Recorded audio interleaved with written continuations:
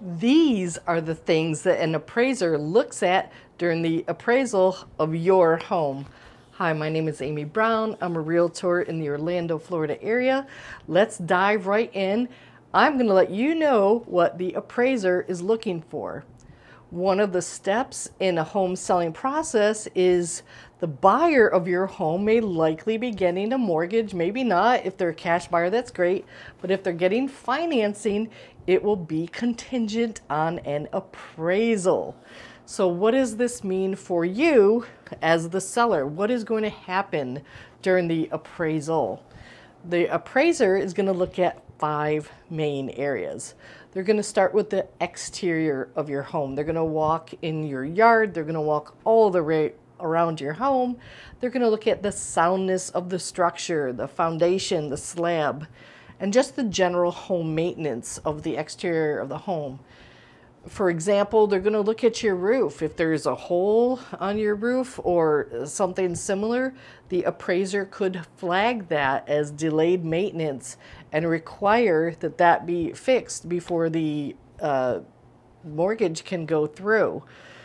And it could be a situation where the roof might have to have a major repair. It could also be the roof might need, heaven forbid, to be replaced. Sometimes that happens in a home sale transaction.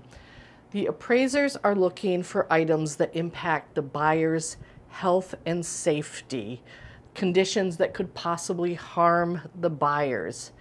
If you have any issues with your home that you know about, you may not, but if you know of any, please, please, please take care and address these items before your home goes on the market. You'll have to address these now or later. It's always best to do it up front.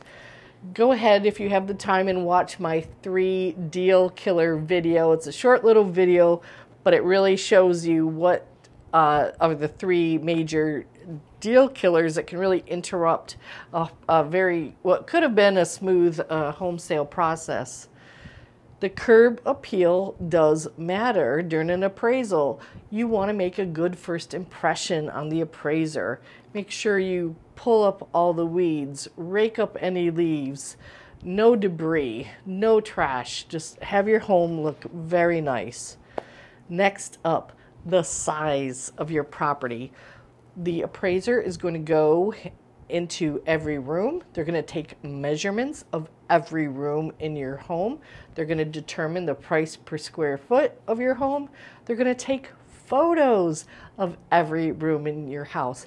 It's okay if you have boxes, some boxes. The appraisers know that, you're in the process of moving, but you don't want your home to not look well maintained either. So just you use caution. A few boxes are fine, but just try your best. They're going to verify the square footage that's in the MLS listing. They're not going to rely on what the realtor puts in on the MLS. If you're saying the home is 3,000 square feet, they are going to do their own measurements and they're going to use their own measurements. They're going to look at the condition of the interior of the property. Like I said, they are going to go into every room. So be prepared for that. Have the beds made. Have your home look nice, just like you normally would. You want to clean your house before the appraiser comes over, just to give them the correct impression that this home was well loved, well cared for, and well maintained. They're going to look at the windows, the doors, the flooring, the walls, the plumbing, the electrical, the kitchen, and the bathrooms. And depending on the type of mortgage the buyer gets, for example, if they're getting an FHA or VA loan, the appraiser may, turn on all the faucets, flush all the toilets. It just depends. Every appraiser is different, so there's no 100% rule about what's going to happen, other than they will go into every single room. They want to look at everything being in operable condition. You don't want a leaky faucet. They will notice that. They want the home to be maintained, and they will flag items, even in a conventional mortgage, if they see that maintenance has been deferred. They're going to look at the improvements you've made to your home while you've lived there and what kind of upgrades, the quality of the upgrades. They're going to look at the flooring type that you may have put in. They're going to look at the kitchen remodel. Is it a custom remodel, very expensive, or is it, you know, a more budget-friendly Home Depot remodel? They're going to note that. They're going to look at the bathroom. Was the tile from Italy or from Home Depot? They're going to make mention of that. They're going to look at the age of the HVAC system. You don't want to over improve your house for the area. You want to make smart improvements that are in keeping with the area. They're going to look at the amenities of your home.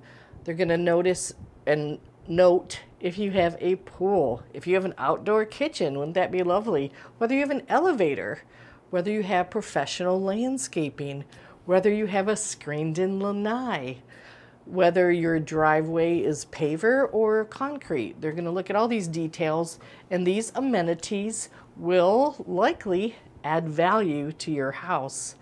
The appraisers are going to use the comparable sales price approach method, which is using the most recent data from similar and like-in-kind homes.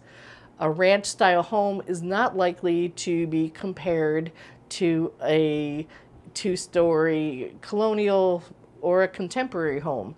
A 3,000 square foot home isn't likely to be compared to a 1,600 square foot home. The appraisers are going to look back to the last 3 months of data. On occasion, they will go back 6 months. On a rare occasion, they can ask their supervisor for an exception to go back longer if your neighborhood, for some reason, has not had any sales. It's pretty rare that that happens, but that's something that they can do. They're going to focus on the location, the age, and the condition of your home. If you have a 3-bedroom home and a 4-bedroom home on your street that's very similar, the appraiser might use this 4-bedroom home as a comparable and just make a price adjustment for the other home having an extra bedroom. But they try to stay as close to your home as possible when determining the current market value. And that's it. That's what the appraiser does. That's what the appraisal is. I hope that lessens your stress now that you know what to expect.